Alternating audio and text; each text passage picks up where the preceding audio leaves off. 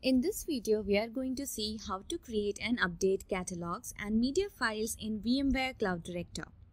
VMware Cloud Director has private catalogs, shared catalogs, and externally accessible catalogs. A catalog contains VApp templates or media files in an organization. This helps in quicker deployment of VApps or independent virtual machines since all the images are stored in VMware Cloud Director once uploaded. Let's create a catalog. To create a catalog, navigate to the Library section. Select Catalogs and click on New. Provide name of the catalog which you want to create. You can also add a description optionally. Once a catalog is created, you can upload VApp templates or media files to it. To upload media files, click on Media and Others. Click on Add. Provide the name of the file which you want to upload and browse it on your local system to upload. Once the catalog is created, you can also edit the name and description of the catalog.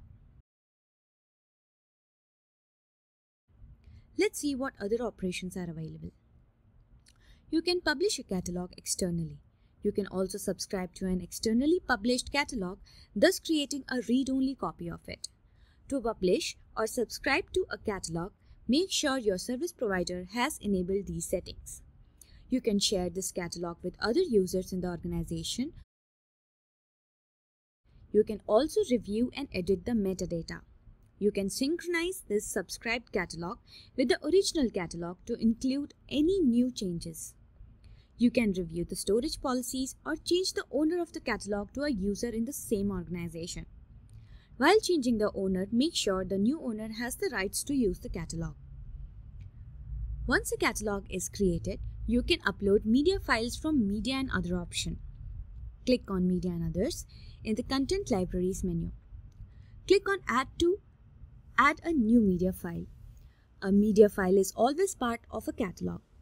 Select the name of the catalog in which you want to upload the media file. Name the file and browse from your system and upload it. You can edit name of the file. You can download a file to your local system.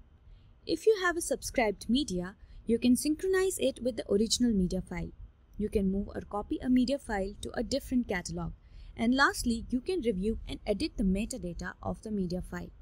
If you no longer require a media file, you can delete it from the context menu. You can also delete a catalog. To delete a catalog, make sure it doesn't contain any media files. This concludes this demonstration. Thank you for watching.